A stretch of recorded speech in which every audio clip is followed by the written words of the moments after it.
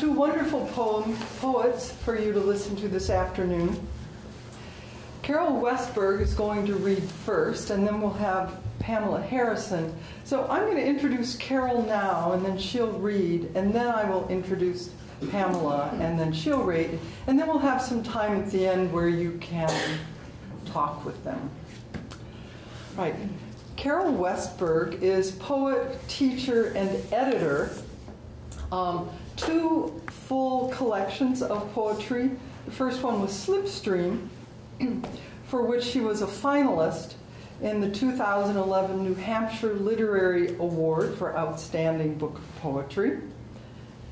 Her second book, Terra Infirma, was a finalist for the 2014 Tampa Review Prize for Poetry. She's written many additional poems. Two of them were honored. One, The Map of Uncertain Soundings, was a finalist for the Ruth Stone Prize, and Tyranny of Dreams was a selection for the Poet Laureate's New Hampshire Poet Showcase. She's published in the Prairie Schooner, Hunger Mountain, Salamander, Calyx, North American Review, and other journals. She currently consults as a writer, editor, and project manager in such organizations and companies as Apple, the Aspen Institute, the Institute for the Future. These are very, wow. I read this and thought, ooh, that is really impressive. John Wiley and Sons, Josie Bass, Simon Pierce. Oh, that little university on the West Coast called Stanford, and many others. She has a degree from Duke, another one from that university out there on the West Coast. Starts with an S. But most importantly, Vermont College. She's worked as a communications director at Vermont Law School, director of creative services at the Tuck School of Business at Dartmouth, and on and on. But what we really want to hear from her is her poetry. So let's welcome Carol.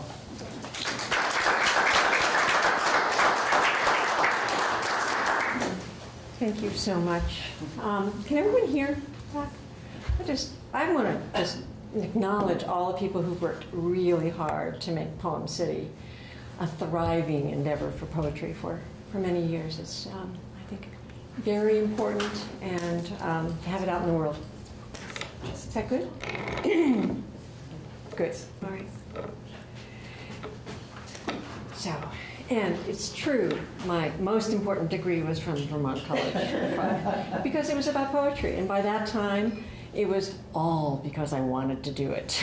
It makes a big difference. So. Can you speak into the mic? Can I speak into the mic? Can you hear better now? Yes. Okay. A little bit louder. A little louder? Yes. All right. I think we'll just have to. Let's just move it up. How about that? Is that better? Yes. Good. Thank you.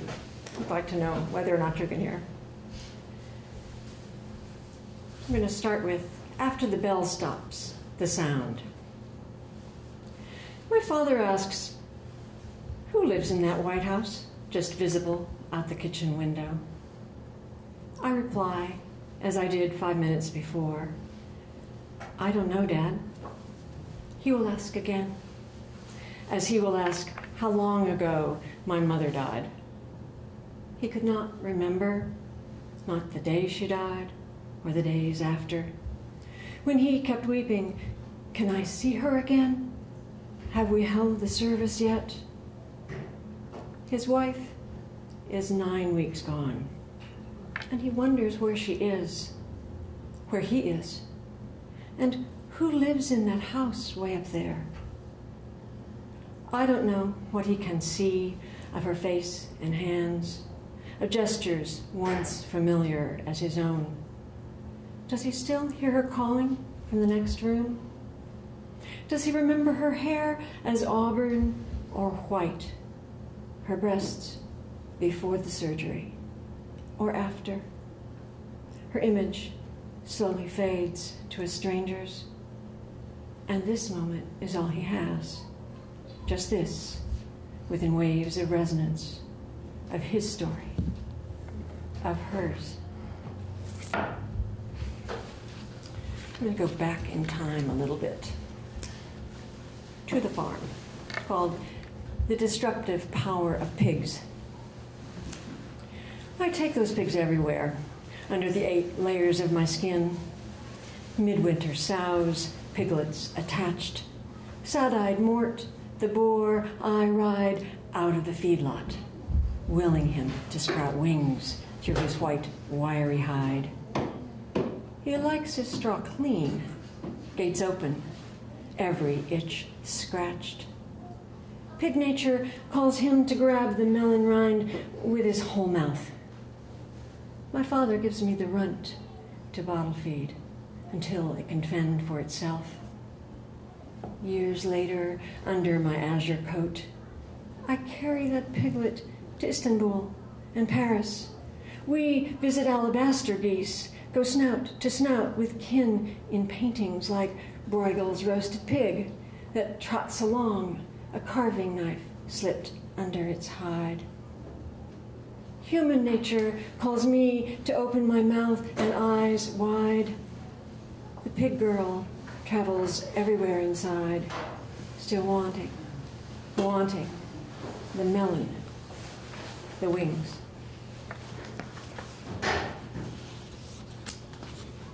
Halo. You inhale through a hole in your throat, attached to the machine that breathes for you. A silver halo drilled into your skull secures your caged body, silent as sand. They've stitched the cut that gaped from your mouth into your left cheek. You sleep as long as the drug drips into your vein. Wake to hear, see, mouth words, unable to escape pain. It's my turn to see you alone. How small you look, big brother. Hand still, leg still. I'm afraid to wake you, but touch your shoulder, wrist, foot. I worry that your swollen feet will get cold, exposed with no sheet. Then remember, they can't be a source of pain. Only a miracle could let you move again below the neck. How could you not fear this tethered life more than death? You climbed high into the Andes, cast your small plane shadow over ocean and desert. And just yesterday, tore breakneck down a Mazatzal trail to crash and sever the lacework of nerves at the top of your spine. A mercy that you who don't believe in miracles wake able to shape the words, let me go. After your children smuggle in the dog to lick your face, the hospital sends a slim angel to turn off the machine. So, some of us live longer than others, and some of us just live on with whatever it is that handed to us. This poem is called Tyranny of Dreams. I don't mean to compete over whose child suffers more. Yours, bleeding hope away each month, or mine, signed up for her first shock treatment. The moon's impassive over all our children's dreams. As a mother, I know fear wraps its hands around the throat. A phone call can turn the night air to ice. Today, a fire burns in the wood stove, and Garrison Keillor jokes on the radio about SSRIs. I doubt his son ever took a razor and sliced line by line into his thigh to silence voices clamoring inside. But what do I know of his son? Our daughters. They all must strive to rise each day and find too comfortable shoes to slip into. I've grown wary of the tyranny of dreams. Just now, I mean to pad downstairs for tea and toast that I'll spread thick with your wild plum jam.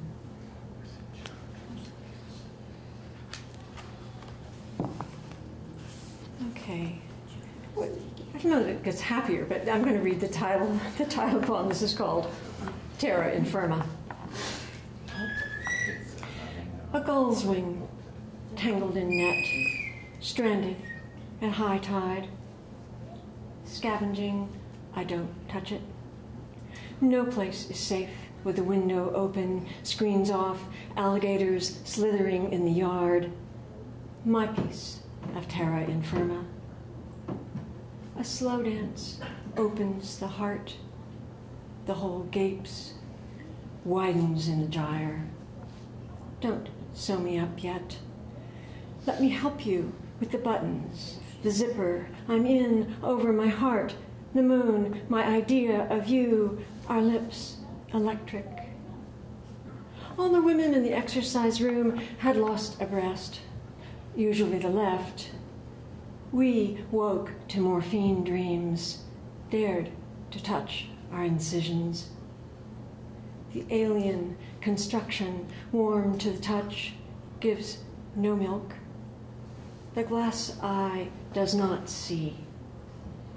I slouch toward the corner store, tubes protruding.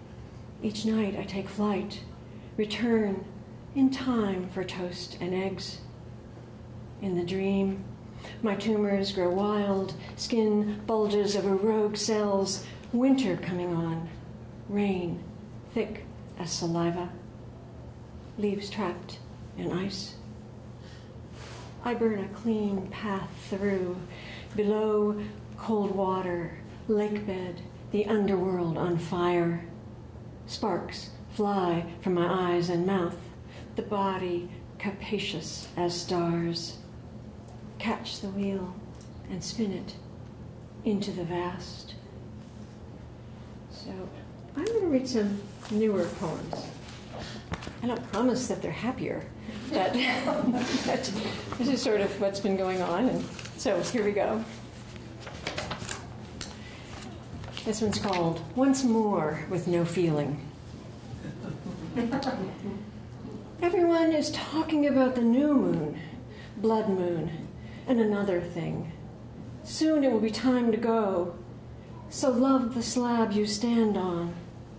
Inside the body, a willow catches fire in this minute, in the next, in the unreal country of next year. That breath is past. Another vagrant passes through. Inside, like outside, space expands in the ambient anxiety of my night watch. After the surgery, I felt relieved to not have sex. No, I don't want to talk about it now. Maybe in the lifespan of an ant, of a mountain range heaved up from the sea, I will find 2 sticks to rub together for fire. I slide my fingertips lightly from collarbone, down breastbone to the hollow that separates what remains of cleavage. Soft slope to the right, taut ridge to the left. Search for the margins of sensation, for endings, beginnings, as feeling appears or disappears. Skin warm to the touch, but numb as an empty bowl. Next one's called Accumulations. It has an epigraph from the poet Gu Pu. The thing in itself has no abnormality. A small spider spins in the north corner of our bedroom. In the momentum of our life with words, you tell me why the 8th king cut the sky rope. We alight in storm, drought, aspirations to be steadfast, pause in the hard knowledge of bone protruding on my x-ray. I become more unknowing each day. Crack one egg in the glass bowl, another distracted in the sink. Don't hope for a better past. Accumulation of snapped wings, catcalls, Cornell's boxed owls. Becalmed on the post-coital sea, do you hear my flinch and quiver? See the light in my fingers spill out my eyes. In the isolation of his cork-lined room, Proust was large enough to contain kindness. I pause, open the door. Outside as inside, we shift and glide. So here's another kind of gliding. It's called drift. Mid-afternoon in the slow lane on I-89, on the verge of drifting right as usual, barely aware of threats too huge to take in. Trucks speed past, my hands light on my own wheel, attention fraying into space. Torpor. Fractions of seconds elapse before I remember I must remember to stay alert in the gaps, in time, in space. Wing beats before blackout. Impact, screech of metal on guardrail, adrenaline surge, grip, lift, and brain takes charge. Slows my car down, tests for alignment, listens for signs it's safe to motor on home slowly in this space and time. No deer or humans were harmed in my lapse. Just one left quaking, aware she was spared. For an instant, on a cliff's edge, awake.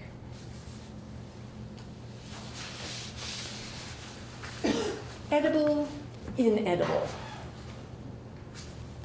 In Reykjavik, I sip birch bark tea, eat spotted catfish wrapped in moss. The wide mind takes it all in. The mouth swallows black lava salt and parts of creatures that once had scales, hooves, wings. Will I eat carrot, but not cow? Sheep, not dog. Pig, not horse. Pheasant, not cormorant? Or puffin? Charming thieves with parrot beaks who don't hunt their own food, but steal other birds' prey. Humpbacks take in schooling fish, and I taste minke whale, disguised in lime sauce on a white plate. God sees everything I do, being with me, being in, consuming what I consume. Fish eyes stare up at us, make a face on the plate. Unnumbered, the eyes of God. I'm just going to read a couple more new ones, and I'm almost done. Snow moon for the disruptor in chief's clothing. I feel the full moon's pull, wake to radiance out my window. Snow moon under cloud covers, gaps, spilling uneven light over new snow. I think of the downed trees and fungus-covered stumps on yesterday's Mink Brook walk, water rushing through the narrows where ice breaks free. Briefly eclipsed, the snow moon shines over us all, sleeping or waking, eyes open or closed. If, as the Vedas say, all intelligences awake with the morning, when our crazed chief tweets at 3 a.m., ego swelled, his dark vision descending, he too feels the snow moon's pull, speaks and gestures to effects unknown. Powerless over the moon, he can't steal our freedom to extend him benevolence this radiant night.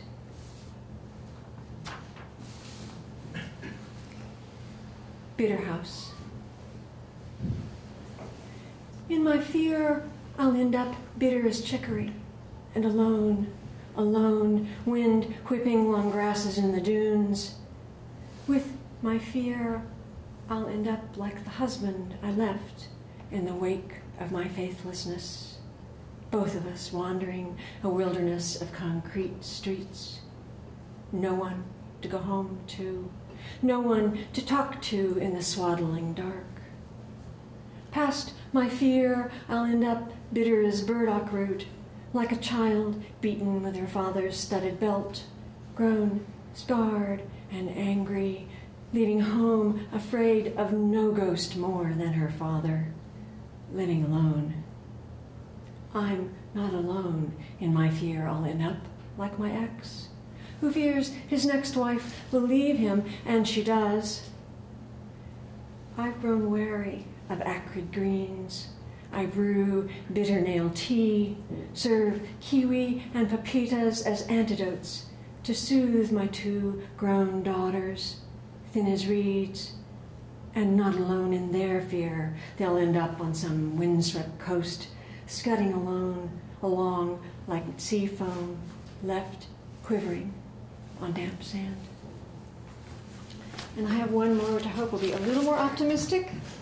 Just, we do what we can here. This is called We Pass Like Thieves. We pass in the grocery store, wheeling our anonymous carts. We pass invisible as a summer breeze, tubes hidden under loose clothes. We pass marked by scars familiar to our lovers. Like sleepwalkers, our hands graze the banister on the way downstairs.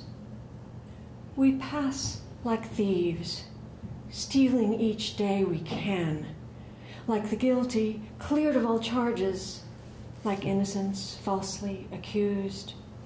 We pass for natives, unremarkable, unscathed.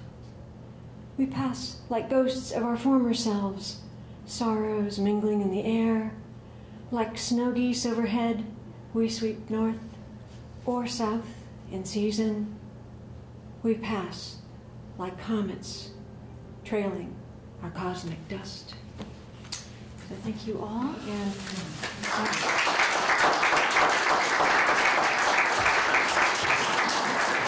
talk to you later.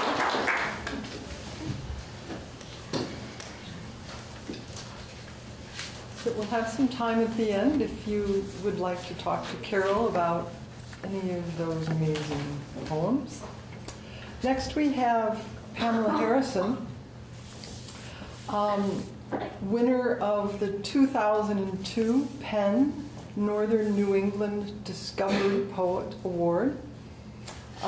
She has read her poems at the Library of Congress and has 5 full-length collections of poetry. Stereopticon, Okie Chronicles, and that comes from, I'm assuming, she says she was born and raised in Oklahoma, so Okie Chronicles. Out of Silence, which was cited as one of 3 notable new books of poetry in the Denver Post's Book Beat column. In 2012, a volume titled What to Make of It. And that is a recounting of her adventures with her doctor husband in challenging circumstances in the Arctic, Africa, and Central America. She will be reading from her most recent volume, Glory Bush and Green Banana. Pamela is an adjunct professor in English literature for the University System of New Hampshire and in creative writing for Dartmouth College. Please welcome Pamela.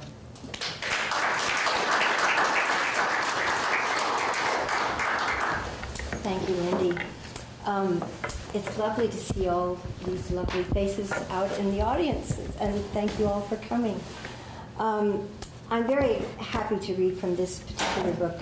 Lindy told you that I traveled with my husband, who sadly passed unexpectedly away 2 years ago.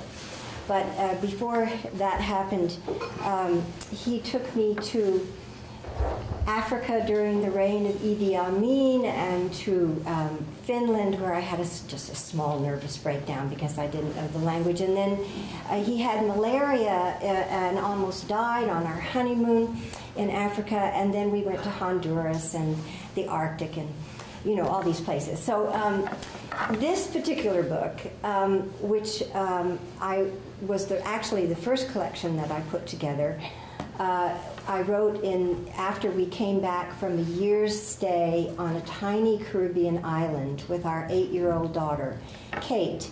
And Dennis was the Project Hope doctor, and Kate was the only resident white child on the island, and I taught at the high school. And it was an absolutely challenging, beautiful, difficult, memorable, not to be missed year. So this is the story.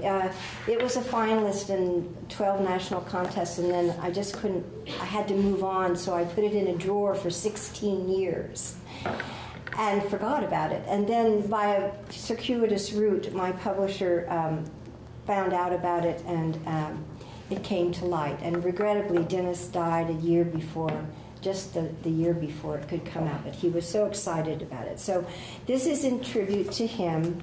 He's one of the major players. And I'm going to just move sort of quickly through in a chronological way so you can get a sense of the bite of the place. The first poem is called Carriacou, and there's a word manumission in it. Manumission is the term for the formal emancipation of all of Britain's colonial slaves, and it happened in 1834. Carriacou, a sound like birdsong, ring-necked dove sidling to sleep in a tamarind tree. This isle of reefs winks 8 by 3 miles small in a peacock sea, where refugees from plagues of ants on Guadeloupe first fled with their 1,000 slaves. Abandoned here at manumission, unprofitable as a cracked jug, suffering 2 seasons, sodden and drought. Cromanti, Igbo, Chamba survived and thrive. Among their 7,000 descendants, we'll raise to 10 the number of white planter volunteers. Arriving in a squall, the pilot takes 2 tries to land on a runway grazed by goats and cows. The road trickles out to a jungle trail. Climbing vines insinuate through slatted blinds. Rain slithers in muddy waves beneath the doors, gurgles from the roof into a basement cistern, our catchment for the year, purified for us by some eyeless fish eating larvae in the dark. Too tired to unpack, we eat a meal of crackers and sardines. The cat mewls in unfamiliar rooms. Kate hums comfort to her dolls as the sun sinks into sea. No twilight softens the careworn day. When we turn on the lamp, every curious bug in the bush shoulders in to welcome us. No painter's brush. While you spend your days running island clinics, attending the sick and dying, corralling kids from under cots to test for sickle cell, trekking to make calls in mud shanties cocked like top hats on steep volcanic hills. Yes, I cope at home, unpacking our belongings and entertaining Kate, but also, darling, dealing with mahogany roaches fastened like old brooches at the neck of my nightgown, long-horned hoppers gripping the bedclothes like a guilty conscience, and beside me on the kitchen wall, Tarantulas, poised tentative as a lover's hand. Striped black and yellow, scarlet-pated caterpillars, lascivious and plump as grandma's kielbasas, chew the frangipani boughs.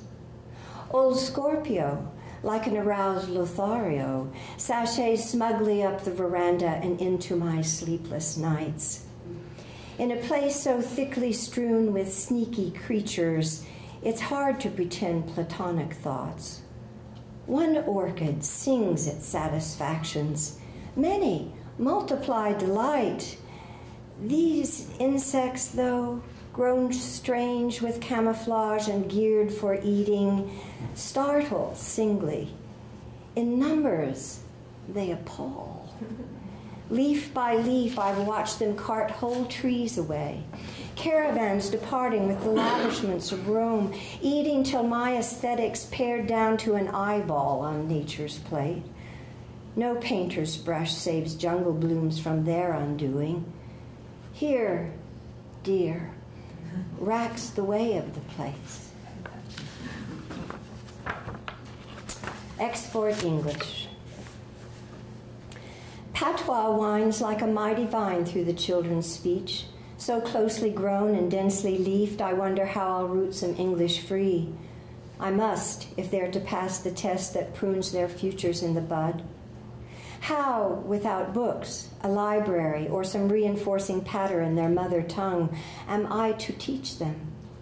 I'm cross from speaking over the rub and bustle of too many kids and too few desks. Above the clank and roar of generators at the electrical plant next door, I see the attendants sprawled on the floor, too dazed by the din to think or move. Now rain clatters down like hard consonants on the corrugated roof, and we're caught in the drumming. Lester's large eyes stare from his honey-brown face in the rear of the rain-darkened room, dreaming again of the yellowfin he fishes for on weekends off the rocks at Belmont with a bent wire and beach-combed scrap of monofilament line. Leandra folds her elegant bones and rebraids the ribbon in her cornrowed hair. Kinroy taps his pencil to the Hillsborough beat of hi-fi calypso that colors the street beside the rum shops and fixing tree where his father repairs every truck that breaks and car that dies from the beatings they take on the high climb to windward. Kinroy's got the music in him and knows enough about cars to make him golden wherever he goes. And Magdalene, my mischief, father and 5 brothers lost at sea. She's got some brilliant excuse for not doing homework and heads to town with her sleeves rolled up, breaking all the rules. If she wrote her reasons out, she'd have a book. Too smart for her own good. If she doesn't get knocked up first, some righteous Pharisee will take her down. We gaze past one another in the gloom, waiting for the rain to stop bringing news through the painless windows of a life whose necessities and pleasures spring far beyond the rigid rules of my foreign grammar. Only 1 in 6 of these kids will pass the government test, skimmed like sweet cream and stolen away to life abroad. The rain relents. We return to what came first. Old tales told around a fire before the written word was known.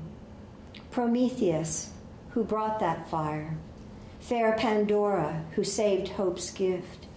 Sly Anansi, a Shanti spider, who stole ripe breadfruit from proud, suspicious Cassander.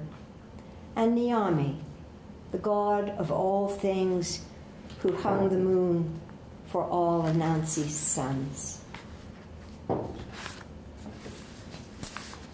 Tropical math. Take 300 kids in a 1-room grade school, divided by 4 chalkless blackboards, times 0 desks, paper, pencils, books, plus every lesson learned by rote, equals a cacophony beyond my powers to compute. It takes no prodigy to know our 8-year-old and I go nose to nose each morning, bloodying the sacred rules, Oh boy, bloodying the sacred rules of homeschooling before I leave to teach the island kids each day. Mother-daughter, playmates by default. Now must we prove sole teacher, pupil too? Blessedly, my headmaster's got the answer. Mascot first former Kate will come to college. A head short of 7th grade shoulders, fair-haired child in a sea of dark, now out of the house, in school, and loosed from the frazzle of her mother's hair. But catalog of split lips, scraped shins, lumps and blood bruises, plucked ribbons, dismantled braids, hidden books and stolen lunches, snatched at, scratched, her path barred by teasing teens, and still Kate rises to their every bait. She sets her chin and scowls, sticks both elbows out, saves her tears for home. Today, one clots her lash as she declares she hates me for our coming here. I wanted to tell her it was her father's idea. But she's also a heroine of the story because she's one of the bravest little kids I ever saw. You know, we didn't have mosquito netting for the first 3 months during the rainy season because the house that we'd been given to live in was a house for January, February, and March when there are no bugs. So, but her solution was so sane and so simple, and she never whimpered, she never complained, she never cried about it. I can't believe it. She would get into bed and pull the sheet up over her head and then tuck it in all around her through, you know, and she slept under her sheet until we got some mosquito netting. What a kid. Now she loves to travel. Can you believe it? Paradise Unpruned, there's a term obeah, meaning witchcraft or spell. Paradise Unpruned. The tropical sun sets somewhere beyond the bulwark of trunks, vines, and jungle scrub that muscle from our backyard all the way to where, we're told, smugglers load their boats with dope by night for richer markets north. Rufus drops his cutlass to help me cut a view.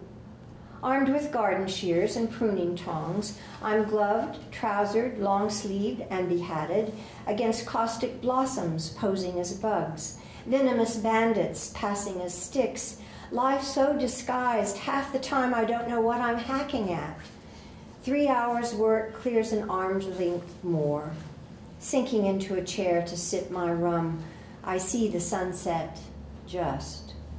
Pearly clouds mount behind Chapeau Carré. Beaches glow pale pairings of the moon. Godiva's working late, digging her okra slope with a mattock and blade. 82, she waves a stringy arm tougher than her Bible's cover. Before he goes, Rufus gathers stink bush leaves for his baby's clothes. Obeah, he says, against the evil devil. What do I know? I have scant purchase on a view. Green mango chutney. There's a term for this called jumbies. Jumbies are West Indian ghosts of the dead. Sick of sameness, I want a condiment to dandy up drab food. Dennis and I both lost 17 pounds this year. You have to understand, the food was iffy. Something saucy to give some relish to the rice. High over the forest trail, a mango tree waves inverted skirts, casting a somber shade where its rumored headless jumbies lurk. Scoffing at credulity, I climb laden boughs to steal the new fruit hanging plump as purses. Bag filled, I scramble home, peel and cut the pulp, macerate in salt, then stew with sugar, vinegar, ginger root, and raisins, gone only a little wormy in their box. After dinner, 10 bottles glisten on the counter like miser's coin, hoarded for my tasting, late, alone. Shadow at my back, greed attends my pleasure. By morning, my arms are blistered to the elbow. Boils ooze between my fingers, under my rings, and I itch like hell. Refusing the jar I offer from my store, Rufus shakes the black rattle of his Rastafarian locks and reproves, "Green mango juku, don't you know?" No, I didn't know. Nobody knew that. Okay, this is the end of the poems that end the first section. And it introduces, the second of these two poems, introduces the argument that that has already begun to take place between the romantic woman, at least she used to be romantic, and the realist husband, right? Okay, Halloween. As all the mothers do back home, I've draped our living room with crepe paper, leering cardboard jack-o'-lanterns, and a life-size laughing skeleton hanging from the ceiling on a string. I've invited 6 children up from town for a party tonight, bobbing for limes, pinning the tail on the donkey, costumes, animal masks, cookies, popcorns, favors. One kid may prove Kate's playmate by and by. But something strange is up before the sun is down. Streams of villagers climb the hill beside our house. In hushed tones and nervous whispers, they call at our gate for the doctor. A suicide, they say, hanging in the mango. Take those decorations down or you'll be taken for a witch, he warns me when he gets home. Forget the party. No parent or child will brave our road for months to come. So, island suicide. First half is the wife speaking, and the second half the doctor. 2 weeks he hung with the birds beneath the shelter of the mango tree. 2 weeks he hung with the birds beneath the shelter of the mango tree. Slender, long fingers of leaves pieced sunshine into dappled shadow, hung sheets of sea squall out to dry, and sewed each evening star into his midnight cloak. The rainbird sat at his shoulder, and the goats and cows grazing beneath his gaze were satisfied. He oversaw it all. Guavas swelled, coral and yellow, and ripened, fell plump as ready expectations, leaving delicate tracings in the long blonde grass. It was as fine a place as any he knew. After gray years abroad, working steerage and hustling like a rat through alleyways of Brooklyn, he could hear the sea and see it, bluer in sunshine than the tropical sky. Branches creaked like a ship in the breeze, and it felt like the voyage home. The doctor demurs. It wasn't like that. Bodies rot in this heat. The poor man's head detached and rolled, fly-encrusted down a hill of dirt. His limbs, what the land crabs didn't eat, were piled like dung below the rope. You want to prettify to escape the ugly truth. The wretch was mad, so tormented suffocation offered his broken brain relief. We'll all come to it in our satin boxes. Though the whole village could see and smell the fact, I had to pronounce him. It made me gag.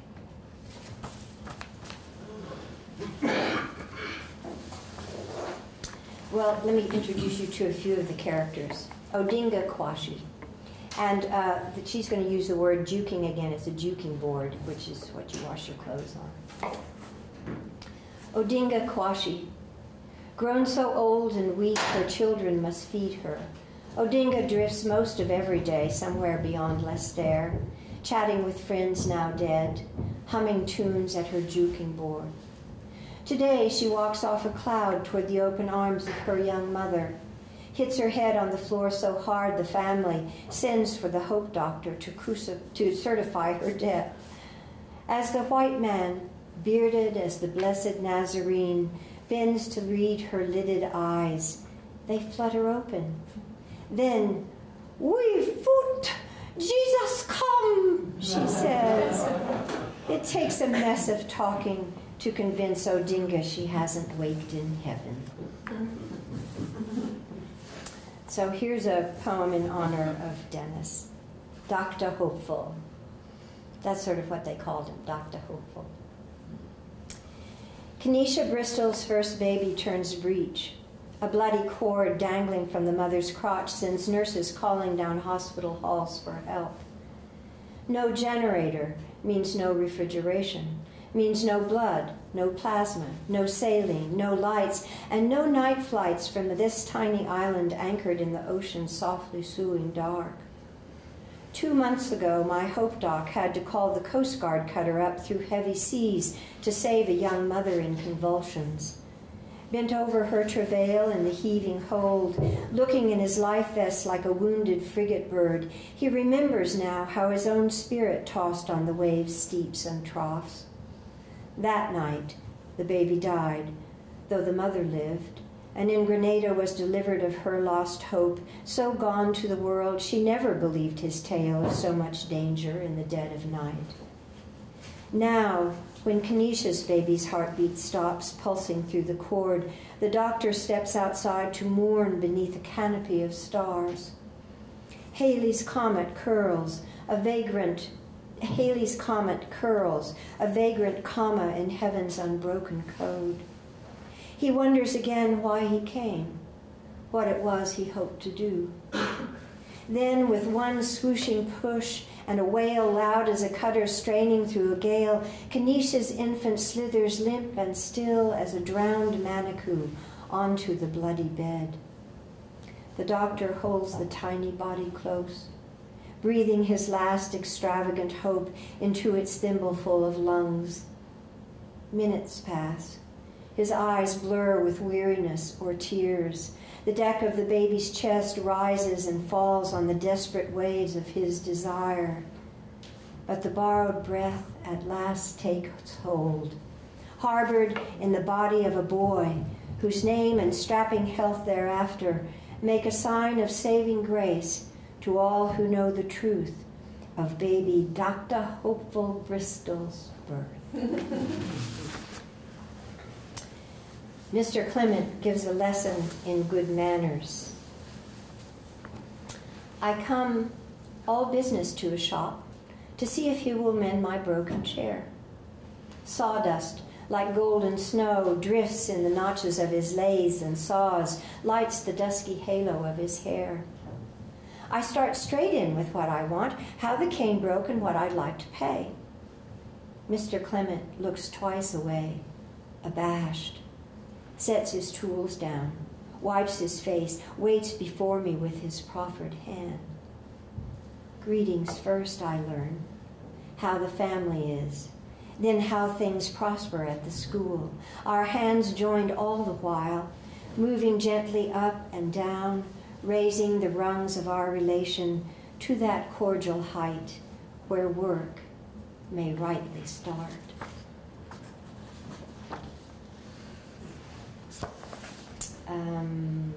Three more? We got time for three more. There's a word blocko in this. It's a big dance party that they always would locate at the crossroads so that they could put the amps on the four corners of the roads and you would dance in the middle of the amps. It was really loud. Rough magic. Kate's won her place with Susan at the blocko and big drum. Sitting at Miss Ina's knee, shaking a red rattle in time with the beat, she dangles a pink flip-flop from her toe. In petticoats, Susan passes Papa Leba's cup. Fire lights the whites of teeth and eyes. Kate's face glows like a ghost of the moon in a camera flash. As the big drum ends, reggae and calypso blast from amps stacked like obelisks at Bogle's crossroad. Music swells, orgasmic, catching at the circle of revelers, rippling out in a galactic spiral through the crowd until even shadowy bodies at the outer edge of dark sway like sea fans in the oceanic tide of sound. The dusty scene is weirdly pretty, dark arms flailing and loose hips grinding, so far removed from parades marched back home, memorial days with lifeless wreaths and marble tombs. Pushed back when the center circle grew, I watch Kate across uncrossable space as Logan, the horny schizophrenic who wears no underwear beneath his holy clothes, draws near her. Pale moon shines and dark stars spin. Island women guard her as a mother would. Kenesha plants an elbow like a truncheon on his chin. Kate's mouth opens in a perfect, oh. Just today, I sent her to Miss Ina's for some rice. Tiny grains spilled after her down the trail. Enough. Friends, you bring me precious field eggs, tiny, wrapped in newsprint, bags of cornmeal ground by hand, soursop, pumpkins, guava cheese in season, and quarts of pigeon peas rattling in a milk pan. And I, who have always given what I needed least, whose rooms have wheezed with plenty, see myself burdened with belongings, spending a wealth of worry over loss. Take now my gifts, new needles uncorroded by salt air, fishing hooks for your lines, extra shirts and shoes, and all my gratitude for teaching me how much a little is. We have time for one more, one last. Glory bush and green banana. This is what I saw. A lone fisherman coiled about a rod of muscled concentration on the sea-furred, dripping rocks of Bogelstown. The amber hour leaned, and everything around him poured and ran in rhythmic sway. Gulls and terns crowded the air. In a flash, he set the seine and strained to pull his harvest in. So it looked, as in a narrow boat we cut a seam across the surface of the sunlit bay. Our boat was painted red, and from the shore, so others said, appeared suspended on a burnished tray. Life's a ditch, you say, and better told in coarse erosion than Eden's garden glade, slim comfort in a universe of random stars. You cite the puling rasp of scavenging birds, the ulcer on his leg that oozed, and painful truth his son inherited an illness born by the love that brought him to be born. Reality, you say. In the shade of glory bush and green banana, this fisherman will string his salted catch to dry. All day he'll mend his nets and tend his traps in a frothing tide of chickens and children. The wide world is, and we are of it. Why not praise the gift life gives? Why speak, except words convey some rough gleam of truth? Why gaze so intently at a loved one's face, except the particulars gathered there may be touched, and in the touching compose a universe of feeling? I say, the late sun shone, striking countless barbs and plumes on raucous birds' feathered breasts, making radiant curves of outstretched wing. Thank you.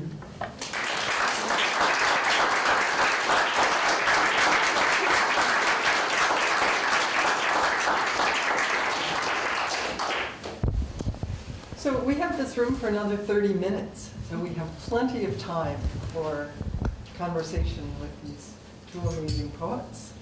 Shall we come up? Why don't you come up? And then Carol and I can speak in unison if needs. Anybody have any questions? Yes? Yeah, thank you so much, first of all, both of you. I was wondering if you might speak a little bit to what your revision process is as you're writing. Well, time does amazing things, you know. If your manuscript is sat in a drawer for 16 years, what happened in the meantime was that I actually grew into being a poet. I never quite claimed that yet, although I supposedly had my MFA, but it was very hard to claim being a poet yet.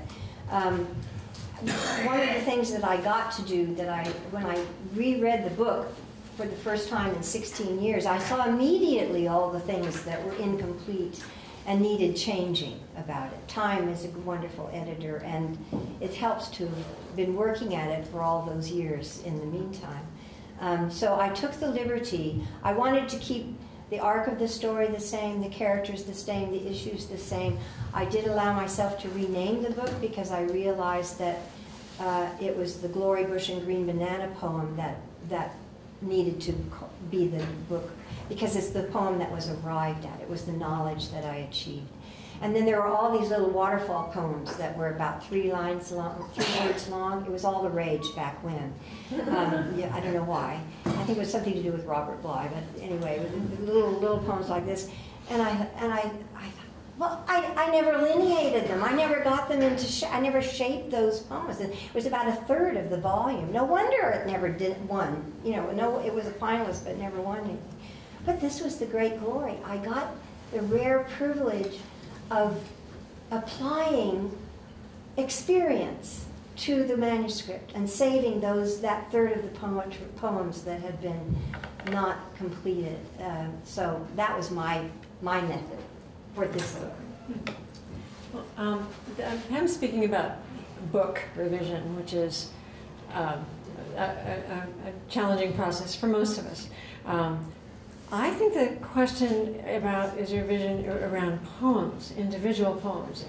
And I will say that for me, the ones that in the end I'm happiest with are the ones that come fast, that or just I felt compelled to write. And even though I may tinker with them for certainly months, I mean, often years, I'm not a fast writer. I think sometimes it can be very helpful if you have a writing group to have people give you feedback on poems. I mean, it can be invaluable. And sometimes it's good not to listen to other people very much. You know, there's a point at which you just have to trust your own instincts and go with what you really want. But a lot can happen in revision. You know, you can jettison easily half very often in doing that. At least I find. I'm not sure that was an answer to your question. I mean, it was all good. It was all good. I mean, I was meaning the poetry writing process, but that was actually very interesting to hear about your book. I will say, process. I do know poets who don't revise, who just write and that's it. Or they might change a tiny bit. But so I think people are very different. I revise. I like the revision process. But some poems have files this thick, you know, because you haven't found the right window in. You have, or at least I haven't found the right window in. And then there are the ones that fall sort of like a little pearl up from the top of your, you know, subconscious into words, and those are gifts. And that's when we're just, you know, speakers that something was given to us. But revision is critical, but it's the poems that just write themselves that are oftentimes the ones that last longest in our pleasure. That the words still stay alive, that they still speak to us after years. Thank you. Yes. In the same vein in the writing process, what do you find as a writer causes writer's block? I know that's a sensitive question. Trying too hard. I have periodically fallen into silences. When I finished What to Make of It, which was the last book before this one, I felt that I had come to the end of something. You know, in a natural end, one would expect some silence in the wake of that. But then it deepened, and it deepened, and it deepened, and then it became writer's block. And I was very, I began to be quite disturbed. But you know what happened? You know who brought me back? I decided that I was going to reread all of my favorite Shakespearean plays. Because I was this close to doing graduate school in Shakespearean literature, and then I didn't. I became a teacher instead, and then I found poetry, which was much better. But rereading him taught me retaught me the pleasure that I took in the language. It was the language that brought me to poetry. Because I certainly hadn't led any kind of life to write about at that point. It was the words, it was the, you know, the way they felt in your mouth and the muscles of it and the sounds and the way they fit together. And I rediscovered, and I would give myself a week to read the play, and I was using the very textbook that I had used in college so that I had all my little minuscule little pencil notes and everything. And that was so cool to revisit her, whoever she was.